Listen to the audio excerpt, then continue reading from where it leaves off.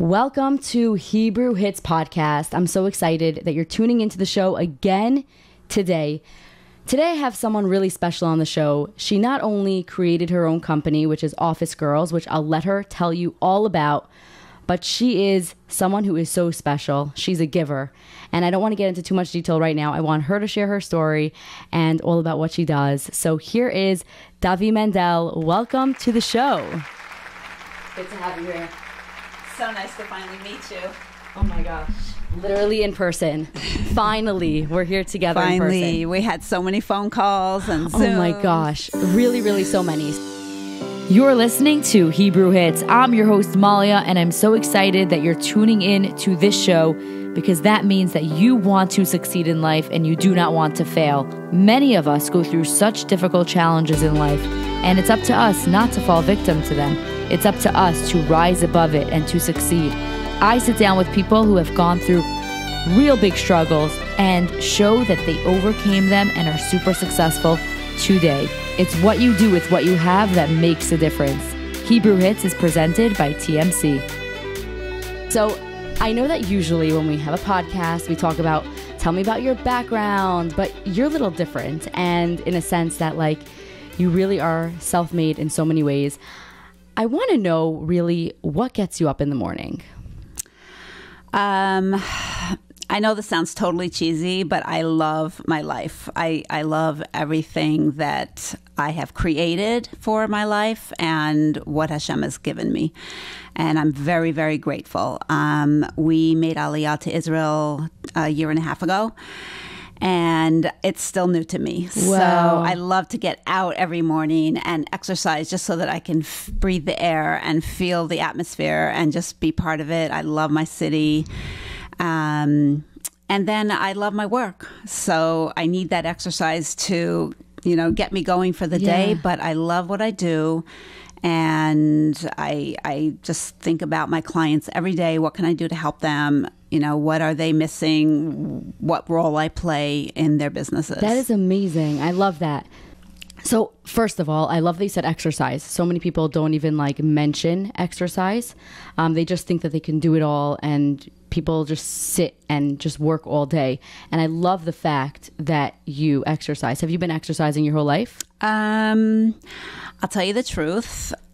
Since the beginning of COVID until now, I lost 85 pounds. Whoa. And exercise has been a very, very vital part of that. And I love to exercise now. Once upon a time, I hated it and avoided it at all costs, but now I love it. Oh my gosh, that's amazing. So would you say that is one of your biggest accomplishments? And if it isn't, what is your biggest accomplishment?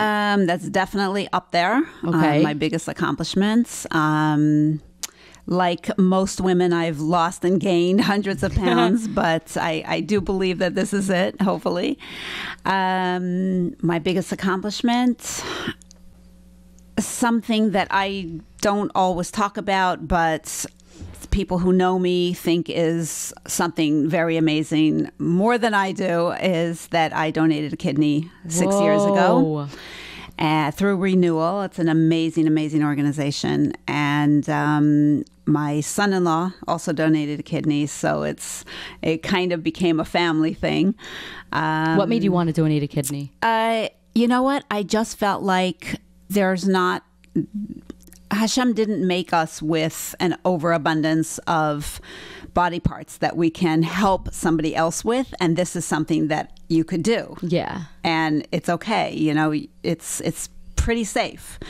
And I don't know, I just felt like, let me do something amazing while I'm in this world. And wow. So that's just, it is an amazing thing. Did you donate your kidney before your son-in-law donated? No, after. I was very inspired by him, and I said, I got to do this also. That's incredible. So have you met your donor? Has your son-in-law met his donor? So unfortunately, my donor passed away.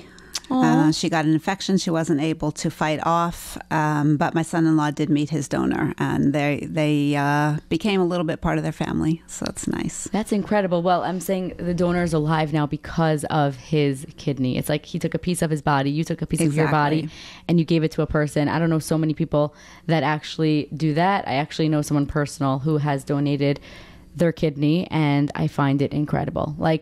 You literally got cut open and you donated a part of yourself. That's what I'm saying. You're a giver. That's why when I brought you on the show, I was like, you're literally a giver, because, you know, sometimes people may think like, what if I need that second kidney? But you're like, someone needs it, let me give it. Yeah. Yeah. So I do tend to sometimes dive into things without worrying too much about all the consequences surrounding it. So that may have been a little bit of that. But I think you kind of have to be that way in order to do something that big. No, it's literally huge. And I wish I brought Renewal on here as well to talk about kidney donations with you because it's really cool. No, I'm saying with you, you're a kidney donor. It's incredible, and it's so sad that like your recipient passed away, but you still did that. You still gave her life and hope to live, and that's like the biggest thing that you can give someone is hope. Thank God, I'm very grateful that I was able to do it, and I was healthy enough to do it. Yeah. When did you do it? Because you have to go through a lot of testing. 6 years ago. You have to go through a lot of testing, and I know people who wanted to give a kidney with all their heart, and they couldn't because they just, whatever reason, didn't pass the health exam. Did you lose 85 pounds after donating a kidney? Yes. So it's interesting because they say a lot of kidney donors are much healthier after giving a kidney than the average person that doesn't give a kidney, because they tend to start working on themselves. They're like, we only have one kidney, we need to drink more, we need to work out more. So I find it amazing that could be, you know, you take more care of yourself because you're more aware of needing to be healthy. 100%. And do you mind sharing how old you were when you donated the kidney? You don't have to if you're not comfortable.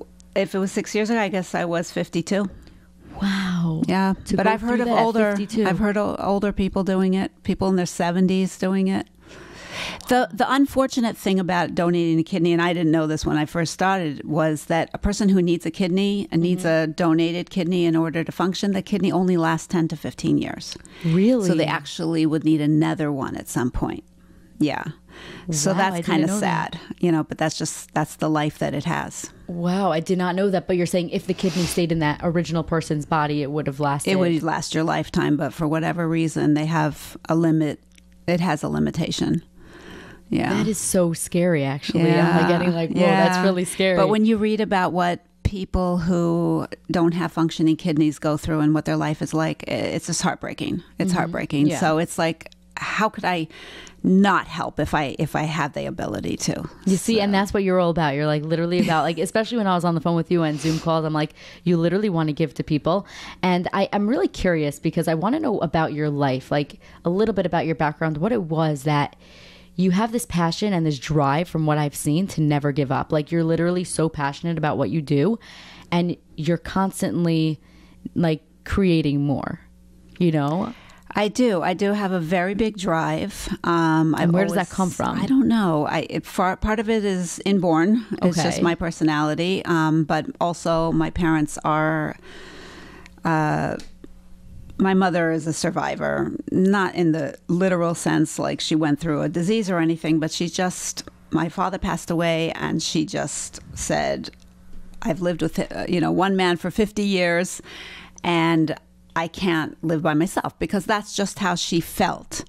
And she's a Holocaust survivor? No, she's not like a literal survivor, but she's a survivor in her own life, meaning it was extremely hard on her to lose my father after 50 years of marriage. So she went and got remarried at the age of 72. She got remarried. Wow, congratulations. And thank God she's still married, and they're both happy, and they're living their lives and driving around in their golf cart, Oh my gosh. I want before you actually answer the question, I want to point out something that you just said. You said the word survivor, and she's a survivor of her own life. Do you feel that every single human being is a survivor of their own life? Yes. Either you are a survivor or you choose not to survive and you give in. And, I'm not blaming anybody or saying that everybody, but I think that everybody can find the ability, the strength inside themselves to overcome whatever it is that they, their hardships. And everybody's given their own hardships as their peckle to carry, as they say. And I believe that Hashem does give us the strength. I love what it. you're saying, because that's what this whole entire show is all about. It's what you do with what you have that makes a difference. It's right here on the poster behind you. And this whole entire show is about, I interview people and I hear different stories of people who went through challenges and struggles and overcame them and didn't fail. And there's two choices at the end of the day. You have a choice to not only just survive, but thrive and really overcome challenges, or you have the option to fall victim to your challenges. Right. And I love that you just said that, the survivor point. How do you feel that you have been, have survived your life? People who know me know that I have gone through many big life changes over the years. And, even though I've gotten down sometimes, and I've even had a little bit of depression from, some of the changes, I always feel that it's my responsibility to pull myself out of that. Wow. And I do. I do whatever it takes, whether it means getting a coach, listening to 1 million YouTubes a day on positive thinking, whatever I need to pull myself out. I work very hard at that. And I just have this inner drive. It's very, very strong. I love what you're saying, because some people don't have that. Honestly, people don't feel like they can just get themselves out of it. But did you ever envision the end of your life, when you're really old and you're I want to succeed? What does that vision look like to you? I don't know. I can't believe I'm almost 60. I tell my husband all the time, I said, I finally got where I wanted to be. And now, maybe I have 40 years left. I need a whole lifetime to accomplish all the things I want to accomplish. But it's also good to be this age, because I have a lot of wisdom behind me, a lot of experience behind me that I've garnered. So I don't know. I'm very happy and satisfied with the changes that I've made in my life, even though some of them have been pretty radical. And it's working. It's working for me. So getting back to the word survivor, is there anything else that you want to add about that idea? It's funny. Somebody told me 15 years ago that I'm a survivor, about me. And I was like, that's such a funny word to use. And I'm like, thank God I never had cancer. I didn't, survive something major. But I've always kept it in my mind. It kind of did fit in a certain way. And again, like you said, it's everybody survives some things in their life, even if it's just some things in their mind that they needed to overcome in order to get to the next level of their life. So we're all kind of survivors in a way. And I don't mean to over dramatize that word. A lot of it's just inside yourself. Other people don't need to know the demons that you're fighting every single day in order to come out ahead. But I like it in a way. I like feeling to myself that I am a survivor. I'm tough and I'm resilient and I'm persistent and I don't give in easily at all. It's amazing that you don't give in. I mean, some people just say yes to everything and just yeah. And then they're not really living their true selves, and then they're not happy with the decisions that they've made, but you seem that you had an entire journey to get to where you are. Yes, and that's why I find it's so interesting. And I agree with you that not everybody needs to know what you're battling. But one thing that I do want to add is that from speaking to so many people, I have noticed that every single person has something. Not one person is on this earth that has it easy. Right. And it's so interesting that the people that look wow, they have it so easy and life is perfect and life is great. It's not true. Right. Everyone's battling something. Right. So I do appreciate you bringing up that point. Right. And that's part of the experience and wisdom that you gain as you get older and meet more people and go through more experiences. So you went through your experiences and you're so happy where you are today. You have a company called OfficeGirlz, which I love that name. It's OfficeGirlz with a Z. You've also created a catering company. You've been an event planner. Which company have you liked the best and why? So I actually loved the event planning. Okay. The most. Oh, wow. Because I do have a creative side to me. And I was partnered with my daughter. My daughter is extremely creative, and she her job was to work with our florist to come up with designs. And we made, I mean, I could show you pictures. Some of those parties were a dream, just so beautiful. And so I was really their worker. I would come and just help them put together the dream when it came time to set up. But it's such an extremely satisfying feeling to just create something so beautiful out of nothing. So I loved it. But the truth is that my role in the company was mainly admin. So I did the invoicing, the bookkeeping, the menus, reaching out to the customers. So it was a natural shift. And it happened around the time of COVID and also in anticipation of our making Aliyah, so that I would have work in Israel to do, for me to shift to remote admin work. So by the way, I want to just, before I even respond to that, I just want to explain to the audience how you ended up here, because it's legit hashgacha pratis. So I was on, we're both on LinkedIn, and I created a chat on WhatsApp called the Women of LinkedIn chat, or Women on LinkedIn chat. And Davii posted something looking for marketing. Anyways, we got in touch and we started schmoozing and talking. And she's like, oh, I love this podcast idea. And so we're like, okay, let's do a podcast together. The one thing I didn't know is that Davii was actually coming to America. Now, she lives in Israel. She made Aliyah. She was coming to America this week. And it's like Hashem just made it be that you posted on the LinkedIn chat that exact time. And I had the studio ready and everything fell into place. And you're like, I'm coming to America. I'm like, we are sitting down to a podcast right now.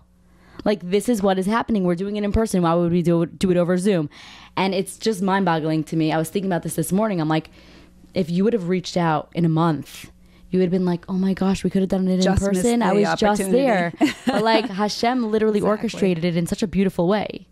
And this is what I love about networking and people helping each other online. Yeah. So I belong to a number of women's entrepreneurial groups. And just the other day, somebody reached out to me from the group and she asked me a couple of, some advice about an event that she's doing. And I said, you know what, send me over your flyer. Let me just take a look at it. Maybe I can help you with it. She sent it over and it was a little blah. Okay. And I said, if you don't mind, I'll just try, redoing it. And I completely revamped it, a totally new design. And I sent it to her and she's like, this is amazing. How much do you want for it? And I said, no, this is networking. This is helping each other grow. Take it, use it, enjoy it. And, and I love that because we all do that. That's the right way. That's the right way in business. I am connected to so many other virtual assistant companies. I don't look at them as my competition. We help each other. I love that. You're so amazing. And so tell me about, because you're talking about virtual assistant companies, tell me about your company, OfficeGirlz. Okay. So OfficeGirlz is a back office admin support. So basically we can be your secretary remotely. Okay. We don't actually do real-time phone answering, so we don't do customer service, which is very easy to get somebody in the Philippines or in India to answer your phones. Right. But we do emailing, we do invoicing, we do, any kind of thing. I have many clients and they're in all types of different industries. Okay. So they all need something else. We've learned to use many software programs that our clients need us to use. And we just take all those to-do tasks off of the owner's plate, because most of our businesses are 1 to 3 people, an owner and maybe 1 or 2 employees. So we take that off their plate so they can just work on their business and work on growing their business. And I'm very proud to say, it's been 2.5 years in, that all of my clients have grown. Literally all of them. None of them have gone out of business. Wow. And I'm not attributing that completely to us, but I think we helped that process. And you said you've been in business for 2.5 years. That means that you started right at the beginning of COVID. So this is interesting. Do you think that COVID really enabled you to start this business? It enabled the idea to come to the forefront. So I was kind of doing it a little bit for a few friends here and there on the side at night. But it enabled the idea to become a reality. And it's funny because I still have people who don't understand what it is, and I have to kind of have a longer discussion with them to explain it, because they're not getting the idea of having a secretary who doesn't actually work in your office. It's so interesting. But we you can also do the bookkeeping for them? Yes, we do bookkeeping also for American clients. We can literally do anything for you, short of picking up your physical mail and shredding it, because most of it's junk anyway. Right. But you like look through emails and all that? We take care of your emails. We can pay your bills, because everything's done online now. Right. So there's very few things that we can't do from where we are. So you're a full-on business that literally takes care of anything that a entrepreneur or creator, let's say myself, needs. I have a podcast. I could work on creating, and you take care of all the back end. Exactly. That's incredible. We can be uploading your podcast for you, writing the content and the hashtags and whatever you need. Oh, wow. That's so cool. What is the name OfficeGirlz? Now, are there only girls who work for you? There are only women at this time. Wow. And two of them are located in Israel. Okay. One of them is in Baltimore. Okay. I have only ever met one of them out of my three assistants in person. You only met one? In person, yeah. And the other one, but two live in Israel. Yeah. So, and we work American hours. So, we're available up until 5 So you're p.m. basically like an owl? I'm an owl. Yeah. I became an owl, unfortunately, because I'm very much a morning person. Oh, but man. Other than that, it all works very well. Wow. So tell me like about the differences, because I know that there's other different companies such as yourself doing something similar. What is the difference between your company? I know that it's only girls, but yes, or women. But what is the reason I say girls is because OfficeGirlz, so it's a cool thing. That's okay. But what is the difference between your company and other companies such as yours? So I would say that the biggest difference is that we have experienced, more mature women, meaning we're not, no offense, we're not taking 20-year-olds. We're taking women who have excuse me, been out in the world I'm in my 20s, and I'm probably more mature than a lot of 40-year-olds. That's true. You are. So you wouldn't take me as a client? No, not as a client. I'm saying our workers. I'm talking about the actual assistants. You wouldn't hire me to work for you? I would want somebody more experienced, more years under the belt.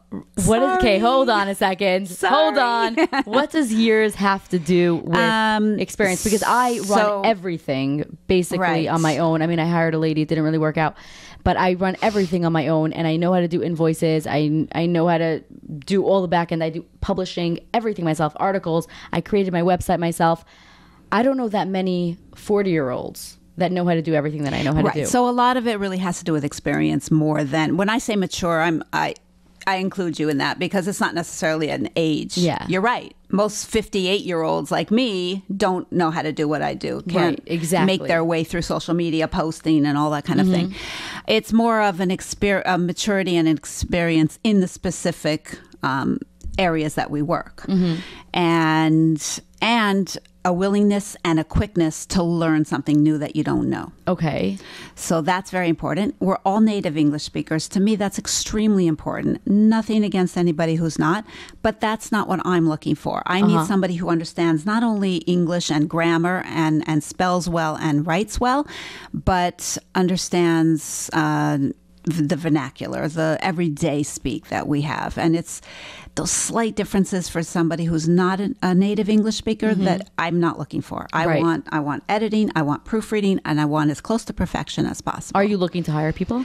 I just took on a graphics person. Yay! Nice. Congratulations. Yes, so far so good. And we will look to hire people. And I will hire men as well. I'm so interested in like hearing this thing with the age thing. This graphic person you took on is also in her 40s and 50s?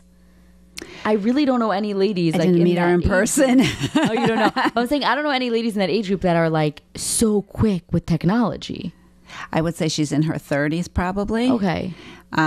What I was looking for specifically, and this is an interesting twist on what we're doing. So I was looking specifically not for somebody who has official professional credentials as a graphic artist, somebody who more uses Canva, which is a very user-friendly, everyman's graphics program, but has experience doing it, has been doing it for a number of years, has really up-leveled their own skills on their own, has an eye for it.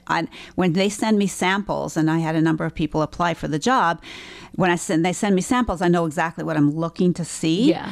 And I will train her more into my style or what I want her to do.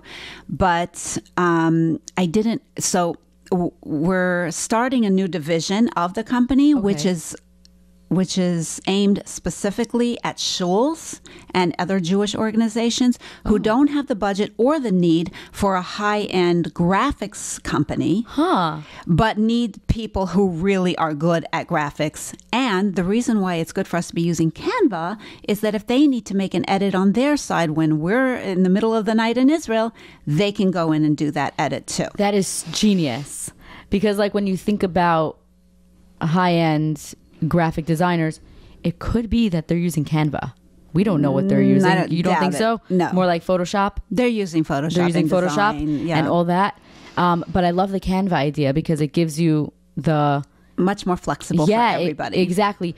Does that mean that like you charge less than a So we're going to be graphic charging designer? more than we would for just the administrative work, but a lot less than a professional graphic designer. Ah, that is very smart. So it's really for... It's a win-win. Yeah. And who are your target clients? So we already have 5 shul organizations on board that we do graphics for. We do newsletters, we do flyers, we do event, postings, evites, all kinds of things for them that involve graphics. And we're looking to bring in more. That's awesome. So when you say the newsletter, how do they get the content for the newsletter? Well, everything's done through email. So they send you the copy? So they'll send me the copy, the content usually. And we have content writers if they need that, but generally they know what they want. They send me everything. We lay it out. We have a template. We're just, very cool, redoing it every week. That's very cool. And do you do anything for, let's say, since we're on a podcast, do you do anything for a podcaster? I did. He is put his podcast on hold right now. He's doing other things. But we didn't do graphics for him. We did more content writing. Okay.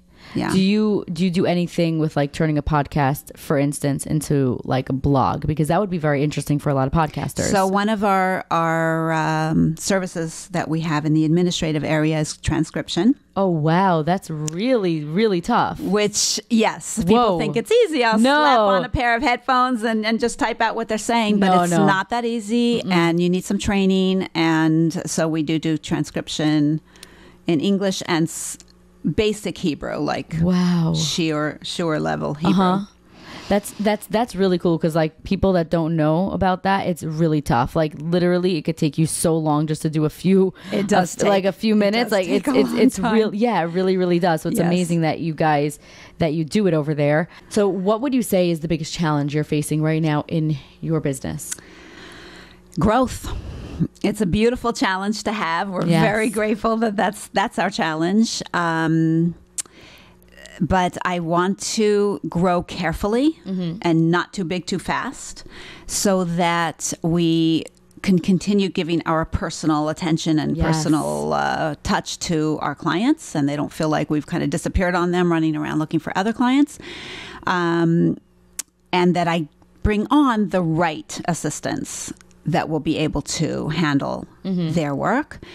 And then, make sure that the finances are all in place and everything works the right way. I'm part of a group coaching program with Debbie Sasson. Okay, I know Debbie. Sasson's amazing. And her approach is unblocking money blocks in your mind, helping you to, because we all have money blocks, all of us, and just helping you to unblock that, rewire your thinking. Her program is actually called Wired for Wealth. And so rather than getting down to the nitty gritty of how to run your business, like most business coaches do, she's actually working in the back on your mind and your mindset to change how you think about money and helping you to attract more money into your life. And then I'm also working with... Do you see that that's been working? Oh my gosh, yes. Yeah? Oh my gosh. Wow. So much. She has a fantastic program, Debbie Sasson. And then I'm working with the Jewish Entrepreneur Organization, who has so kindly provided me with mentorship in the specific areas that I need it. Mm-hmm. And that's going well too? They're amazing. Yes. Well, I was part of the Jewish Entrepreneurs. I was actually a mentor. And you're the one that told me about it. Yes. Okay, fine. So we'll bring that up. So another Hashgacha Prata story of our meeting. You see, this is the beauty of connecting to people, is that you reached out to me as we were speaking and you're like, oh, I'm looking for a mentor. I'm like, did you hear of the Jewish Entrepreneurs? And then you're like, no, what is that? And so I gave you Robert Safran's email and you emailed him, and look at that now. Within 3 days, I had already had my first appointment. It's amazing. My first Zoom. And my mentor gave me a couple of action items, which were fantastic. And, and then, of course, I stopped everything in its tracks and came to America for 2 weeks. But as soon as I get back, you'll continue that when you get back on it. So for a really fun question, what is one lesson that you have learned from doing your job that you think that everybody in the world should actually know? So from my experience, and I have a big family, I have a lot of kids, and most of my kids are entrepreneurs themselves and have their own businesses. And it's interesting to see the different personalities and who is a natural entrepreneur and does well naturally, and who has to kind of like fight through their own blocks, okay, to be able to work for themselves. And what I would say is, being a business owner is not for everyone. I wish it was. I don't think it is. I think that some people take to it naturally. Some people have enough abilities and talents to learn to be a business owner. And some people should always work for other people. And that's not... Interesting. That's idea. not a bad thing. No, it's not. You need people that work for other people. But not everybody's cut out for it. And I've seen people try and struggle and just never make it as an entrepreneur when they would have been an amazing manager in a company, or, an amazing worker in a company. So don't put yourself down if that's not your talent, if that's not your superpower. But how do you know if it is? Like, if you're working so hard because you believe so much in what you're creating, how do you just know if you're supposed to do it or if you should get a job? I think there are aptitude tests that you can take that will help you to understand where your talents lie. One of the biggest things that almost every business coach will tell you at the very beginning of business coaching, and I've had many over the years, is if you need to assess yourself to know do you have patience, do you have persistence, and do you have the personality for it? And that's something that you definitely have, because you're still doing business, And you know what?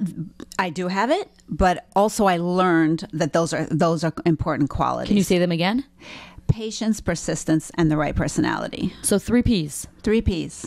And the persistence part of it and the patience part of it is, don't think in terms of how much you're going to grow in the next few weeks or the next few months. Think in terms of years. Yes. What can I accomplish in a year? Yeah. And what can I accomplish in 5 years? Yeah. And then you can calm down, have more patience for the process, let the process take its time that it needs, and continually work towards it. But you must have goals, and you must write down your goals. I love what you're saying.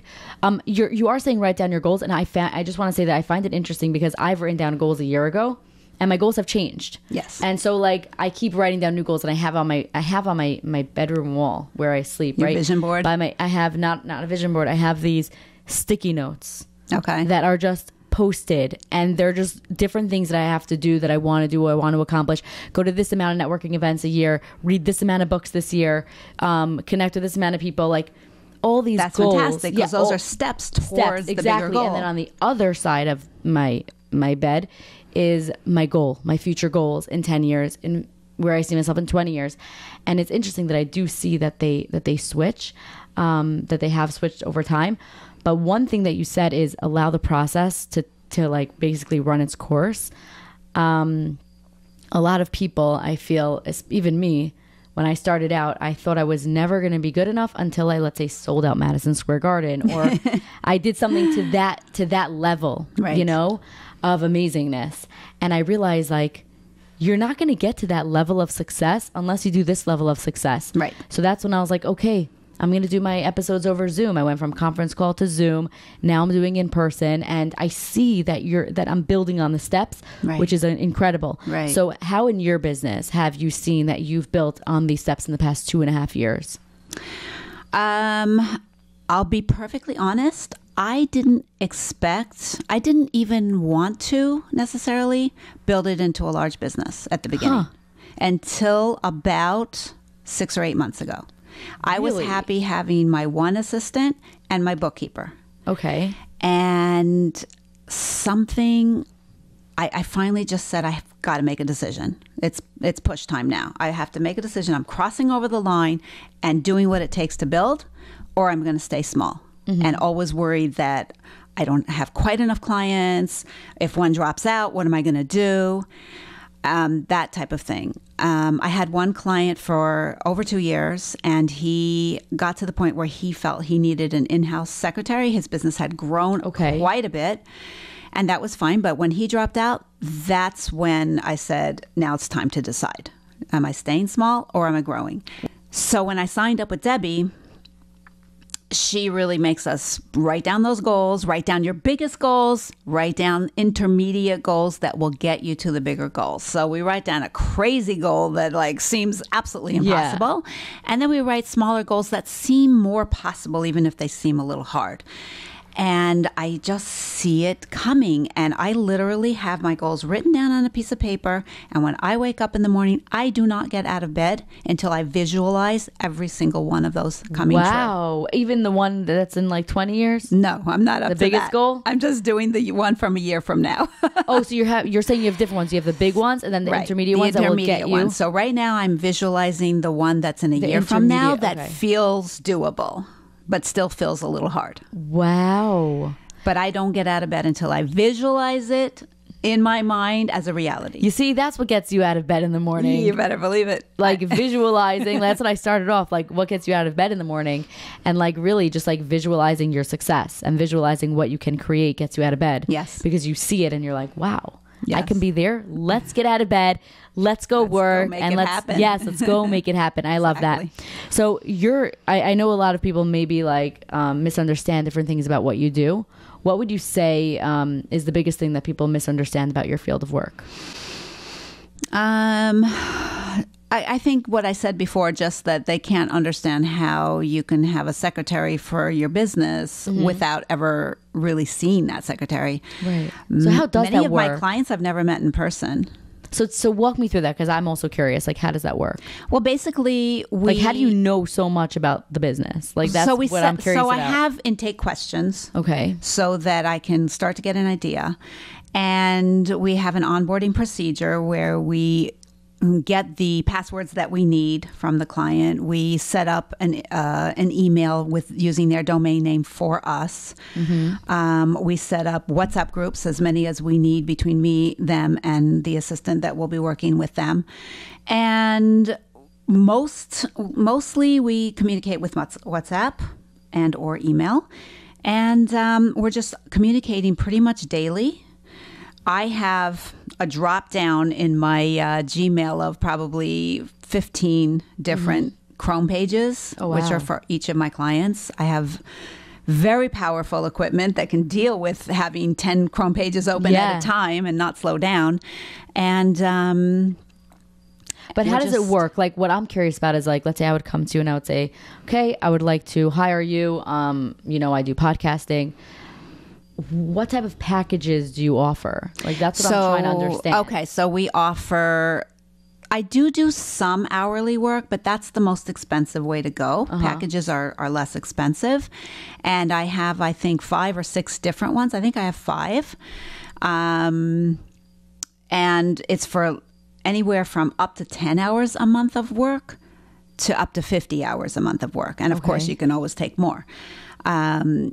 So we, and if somebody comes in and says, well, I don't know, I have no idea how many hours I'm going to need. So we talk about what types of things you're going to need, and we just grab one of the packages and we say, let's start with this. And we do that for 3 months. We always track our time, and then we average it out and we see, are we going over? Are we way under? Do we need to go down a step or up a step? Right. I hear that. And Do your assistants ever speak with the clients of the person that hired you? Yes.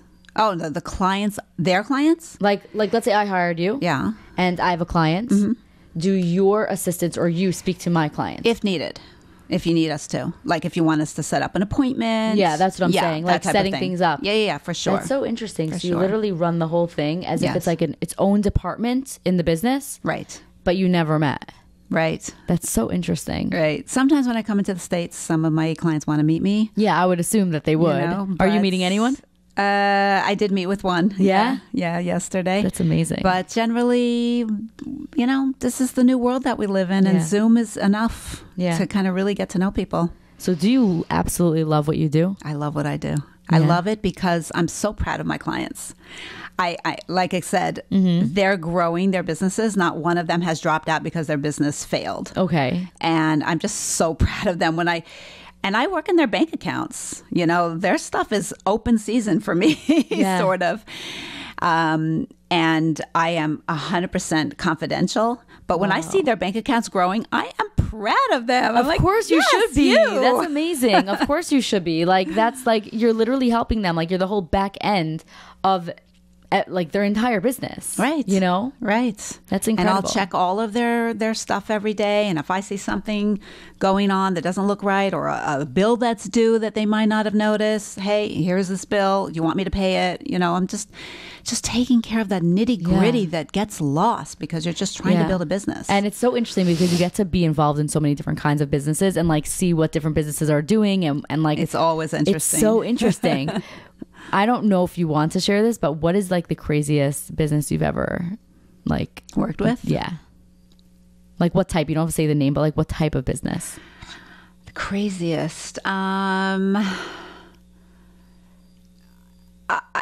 don't have the craziest. I think they're all interesting, but I'll tell you one of the most interesting ones is actually a kosher foods meal kit delivery service. Really? Yeah.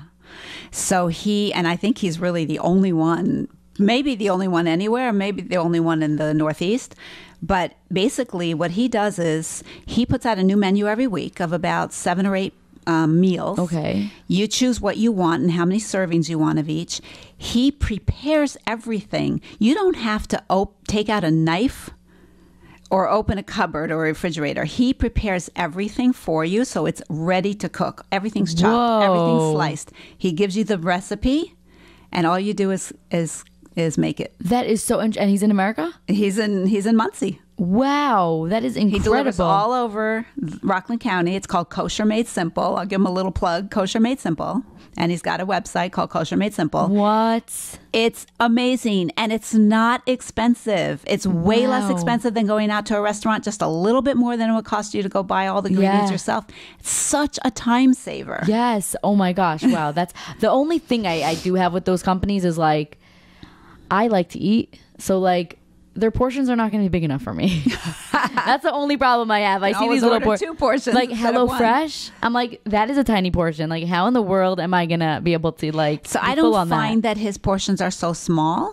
But there are some times where people will say, I need extra sauce, or we want extra cheese, or whatever, and that's fine. Oh, and you deal with that. We process the orders. My assistant and I process all the orders. Very cool. And from Israel. From Israel. This is and we make all the labels. We make all the labels that he puts on his food. So how do we do that? We create the label with his logo, with the hashgacha on it, everything. We put it in a Google Drive account. He pulls it out of there, prints it, and he's good to go. That's incredible. Yeah. Honestly, it's like they just have a service just sending anything that they need. I love that. Now I'm going to ask you an interesting question. It's totally out of the blue. I just feel like you could handle it. So what would you say is the bravest thing that you've ever done in your life? Well, it would have been donating a kidney. Okay. And it could have been getting divorced and remarried. Okay. After 35 years of marriage. Wow. But I'd have to say it's uprooting my entire life and going to Israel. Okay, so explain. In my mid-50s, because that was never something I planned to do, thought about doing, or wanted to do. I did not grow up in a Zionistic family or community, and it was not on my list. I wasn't even that interested in visiting, although I did visit. And my new husband, he always had that desire to go, a very, very strong desire. He was actually born in Israel and moved away when he was 3. And his father always wanted to come back to Israel. And at some point during COVID, he came to me and he said, every night I'm dreaming about my father. My father's coming to me and I feel like he's telling me it's time to go. Whoa. And he said, I don't want to go there in a box. You're literally giving me the chills. His father went back in a box. And oh my gosh. He said, I've got to go. I hope you're coming, but I've got to go. And I'm like, his father that already passed away came to him in dreams. Yes. And I'm old-fashioned in that way. Whoa. I know people who have done the marriage thing on 2 continents, and I wasn't going to do that. I have never heard that before. I know people who have done it. I just said, okay, I'm going, but I am not happy about this. And it took me 6 to 8 months before I was ready to say, okay, I'm excited about going.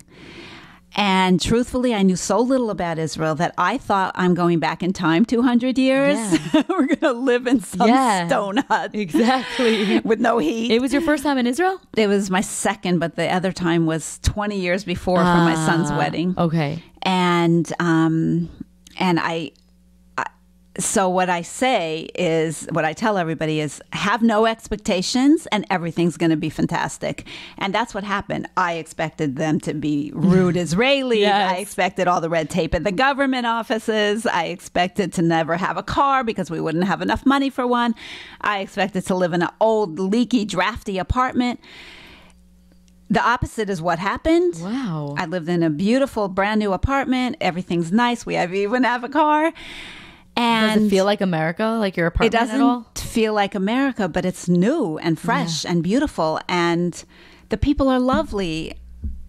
And yes, they're sometimes rude, but we just laugh it off because we just say, that's welcome to Israel. Oh my gosh. And we're just loving everything. And it's mainly because we kept our expectations so low that everything good that happened was fantastic. Yes, I happen to. I mean, it's a little bit like sad that you had to keep your expectations so low and you're moving to a whole new country. I know.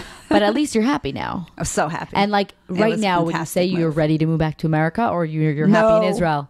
I come here and I'm freezing the entire time. I can't wait to go back home where it's warm. And you school at home. I love that. It is home. That's amazing. So this is an interesting also question. Has your husband stopped having dreams about his father since moving to Israel? As far as I know, he hasn't mentioned it. Wow. But we did go visit his father's grave, which turned out to be only a 30-minute drive from where we live. And he was very emotional. And he was so grateful that he could call Israel home. Whoa, that's so special. Do you live in Yerushalayim? No, Rehovot. Ah, cool. Oh my gosh. Yerushalayim's too cold for me. Is it? Freezing. Oh, I don't know. I spent a year in Yerushalayim and I was like, everyone makes such a big deal that like Israel is so much warmer than America and New York. Like, and I was in Israel and my bones were freezing. Like everything was just so cold. It's freezing in Yerushalayim. It's so cold and it's like winter. Stone walls. Yeah. Yeah, it's really. No, Rehovot's nice and warm. Yeah? Yes. Hey, well then you have vacation all year round. Exactly. Okay, Davii, I have a little game. Okay. I know that I wear baseball caps a lot, so I have a baseball cap that I'm going to bring into the show. I have questions in here. All you got to do is just pick one out and answer it. So here you go. I'm scared. Don't be scared. I think you're going to enjoy this. Name 5 things that you are. Oh, grateful for. I thought that was it. Oh. Name 5 things that you are grateful for. Oh, that's easy. I am endlessly grateful that I have a beautiful family with many children, even more grandchildren, and that they are all healthy, thank God, and they are doing well and really making the best of their lives. I am just endlessly grateful for my husband, his love, his devotion, his caring, his support. He's beyond amazing. I am. You're getting emotional saying that. It's what to be emotional about. I am so grateful that we live in Eretz Yisrael and that it was an experiment that really went well, Yeah. that was a success, and that we have so many friends, a beautiful, beautiful shul and community with tons of friends, and it's just a beautiful life there. That's 3. I am so grateful that I get to wake up every day and help a bunch of small business owners do their very best with their businesses. I feel like a silent partner to help them. And I'm so grateful that I have that opportunity to do that. And I am very grateful for my good health and my husband's good health. And I love That's that. Those are so deep, because like I would think you would say you like that you could breathe and all these things, which are also very deep, but you literally went into detail, and I love that. And I saw that you got emotional when you were saying those things. So like I really appreciate you doing that. That was really fun. Thank you. And I hope you enjoyed that little game. I did. Okay, awesome. That was great. Yeah, great.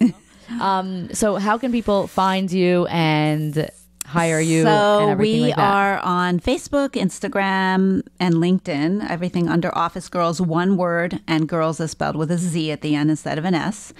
And we have a beautiful website, OfficeGirlz.com. Oh, simple as that. OfficeGirlz.com. Very simple. And if people want to reach out to you directly, how can they reach out to you? The best way is message me on any of those platforms. Okay, and LinkedIn is Davii Mandel. Yes. Yes.